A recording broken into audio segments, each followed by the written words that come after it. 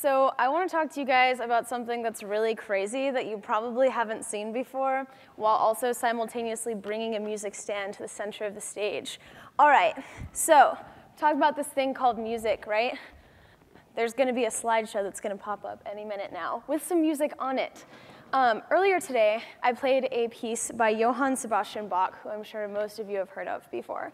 The piece is in standard notation. Most of you are probably familiar with this concept. You have a staff, those are the lines. You have notes, you have a time signature, you have a key signature, all sorts of exciting things like that. Those tell the performer what to do. Don't get me wrong, we definitely have to bring artistic interpretation into it. Otherwise, we would hire Christian to make computers play that music, and artists would never get jobs. What? Okay, so anyways.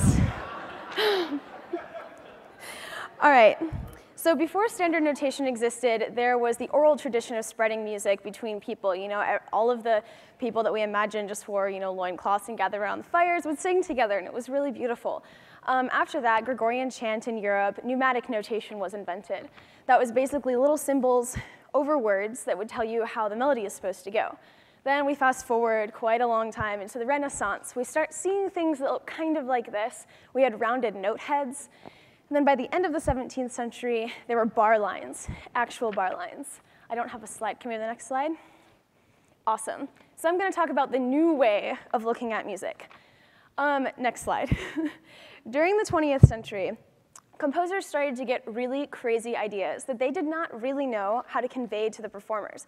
And this was a problem. So basically, they stripped away all of those things that I talked to you about before that told the performer exactly what to do in a really obvious way, and they created things that look like this. This is weird, right? Like some musicians even now are like, I don't know what to do with that. What do you want me?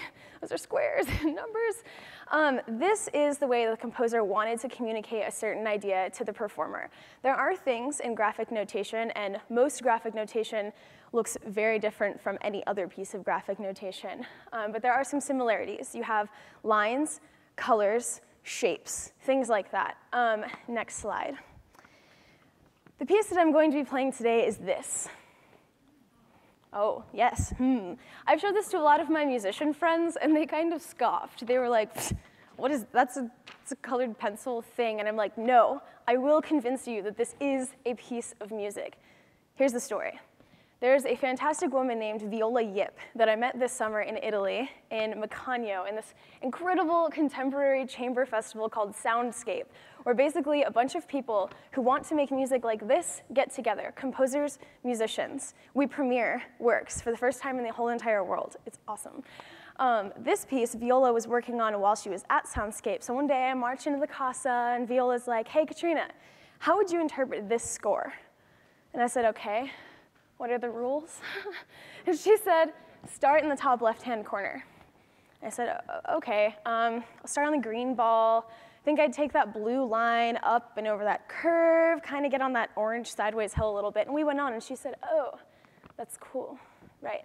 So we fast forward to when I got an email asking me to perform at TED. And I'm like, I don't have any ridiculously cool musical ideas to tell anyone. I just really like to play. I really like chamber music, but what do you want from me? And I thought back to Viola, and I thought most people probably have not seen something like this before.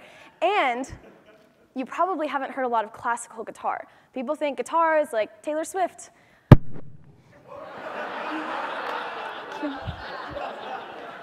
I get excited when I talk. I'm not Taylor Swift, though. I really like to see what the guitar can do with classical music. So I played Bach, and that is one of my favorite pieces to play. But now I want to play this for you. Let me tell you the path that I'm going to take. So everyone, follow with your eyes so that you know that I'm not BSing while I'm performing, so you can see where the interpretations are coming from. We're going to start on the green circle. We're going to go down the orange line, underneath the blue, over to the very top of the blue. You'll hear things get very high and kind of chaotic at that point. Then we're going to go down, over the orange hill, kind of in the yellow space, and then we're going to curve down in between the pink and the green lines. I think of that as kind of going down, but also like a resistance. Like I'm trying to go to the side, but I'm also going down at the same time. Meanwhile, trying to evoke some sort of whatever about the colors. We'll make our way into the yellow area, which I think looks like outer space. I mean, those look like planets to me. So we'll hear like round sounds, like the circles. all the way till the end on the left-hand side to the very teeny tiny circles. You'll hear those, hopefully, if nothing else. And then down into what I think is kind of chaotic, that blue-green area. Viola did not write this to have a specific amount of time. However, I have 1 minute and 9 seconds to make it happen. So, here we go. 1 minute and 1 second. 1 minute, okay.